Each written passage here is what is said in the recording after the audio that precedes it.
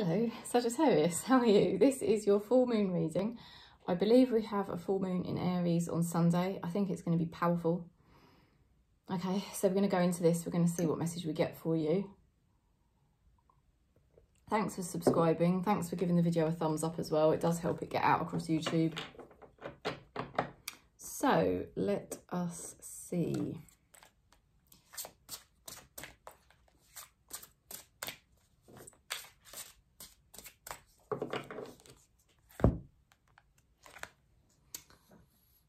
This situation does not serve you. Release your attachment to the outcome. Consider taking a more uplifting approach.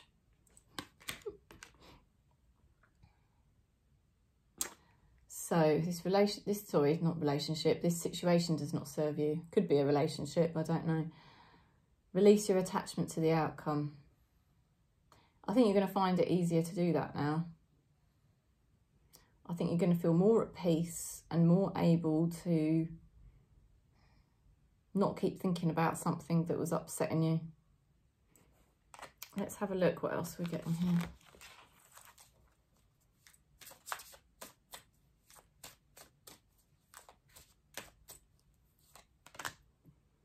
Journeyman, yeah. This is sort of like you embracing your journey now, Sagittarius, and I think you are going to feel genuinely more excited about your journey and genuinely ready to do that. Whereas in the past you might have been trying to, you know, say to yourself, look, you know, I've got to move on, I've got to move forward. Part of you was still clinging on to the past and you weren't able to do it, but this is different now. There is a turning point around this full moon for Sagittarius where you actually do genuinely feel ready for this now. You're ready for something new, for a new timeline, a new way of life, a new relationship. I don't know what it is. Wow. You've had some kind of awakening, you know, it's like a spiritual awakening before the full moon, Ace of Cups. And it's to do with self-love and realising, you know what, I can't keep attaching to myself to situations that are making me sad. I'm not going to do it anymore because I actually recognise myself as spirit, which is the true love within. And, you know, the spirit within wouldn't want to keep going into those things that made me sad. So there's definitely an awakening of self-love here for Sagittarius. You've also been able to balance out your karma here. So this full moon, you might experience a release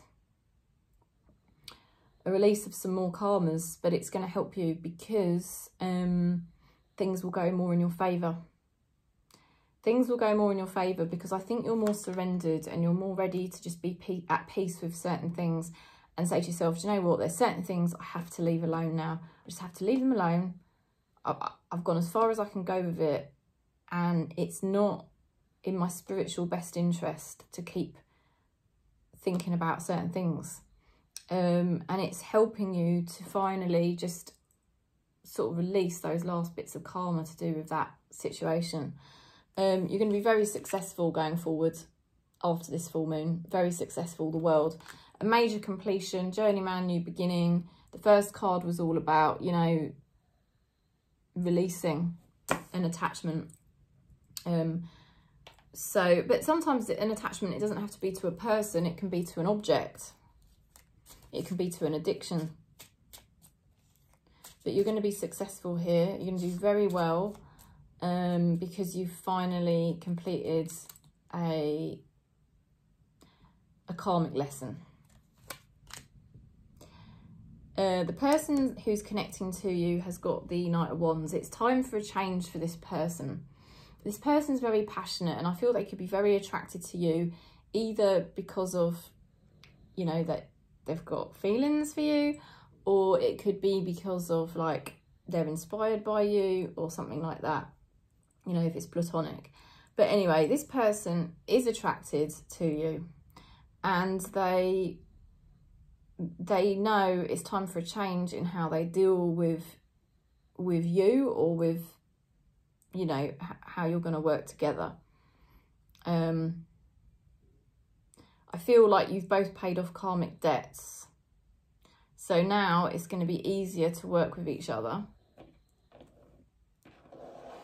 Feels like a more equal playing field. Let's see what this person's thinking. This person was undecided. They were undecided either about you or about something going on in their life. Probably multiple things that they were undecided about, because everything is mirrors.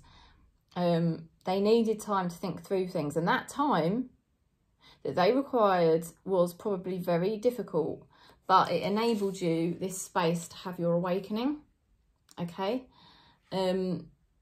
And that awakening you've had to yourself was pivotal. It was very important, and that's why Spirit took you through that process in that way. So you had to work with the energy you were getting, and you weren't getting very much from this situation or this person. But now you've both paid off karmas, and it's going to be more successful going forwards. I'm using my consciousness deck because I need to work on it. Let's see. Okay, you have got the card here. Avoid attachment. It is ego. It is your ego. Okay, so your ego was wanting to attach onto somebody or something. And the whole reading is sort of about the fact that you've come more to peace now, and acceptance that it's not beneficial to do that, and that actually you love yourself more than that. You're more interested in the love of self, and that has it's just enabling on the full moon. It's enabling another release, and it's enabling you to end this karmic pattern. I feel something going forward for you after this full moon in a much more successful way, and possibly it's this connection with this person as well. You know, I'm not saying necessarily that you're going to be together in a partnership with this person, like a relationship, but it is definitely going to be much more fair going forwards, okay? So that's the message. Thanks for subscribing. Thanks for giving the video a thumbs up. If you want to book in, do contact me. And I have got that more affordable reading. If you want to ask me about that and book in, just contact me. Peace.